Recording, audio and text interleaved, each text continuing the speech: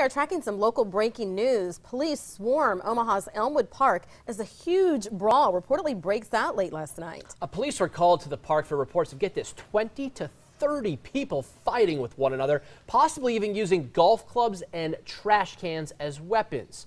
Even Omaha's police helicopter had to fly out to the scene to help officers with this crowd. Now, eventually, police were able to get things under control there. They used crime tape to block off a big portion of the park as they investigated. And despite the magnitude of the incident, just 2 people had to go to the hospital with minor injuries.